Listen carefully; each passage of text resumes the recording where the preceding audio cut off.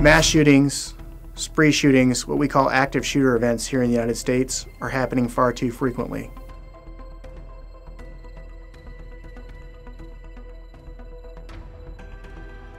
If you think about the typical event when it occurs, there's a media frenzy that surrounds the event.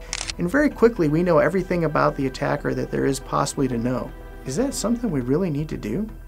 Should we really be focusing on the attackers? Should we really name them? Look at that, just shooting back and forth. We know that a fair proportion of these attackers are motivated by a desire for notoriety or fame. And if we know that that's one of the things that motivates these people, then one of the ways to reduce that crime may be to reduce how much notoriety and fame they get. Why would we give them what they want? We know that there's a contagion effect. That is, when they're covered widely in the media, we're more likely for about the next 2 weeks to see another event occur. We have cleared the building.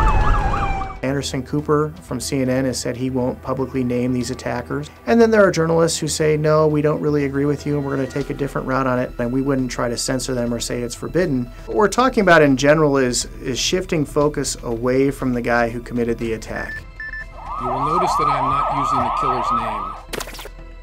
It's hard to know for certain that this would solve the problems of mass shootings, but theoretically it makes sense. We know that it's rewarding bad behavior, that we might be encouraging more attacks by the coverage that we give it. Why would we do it?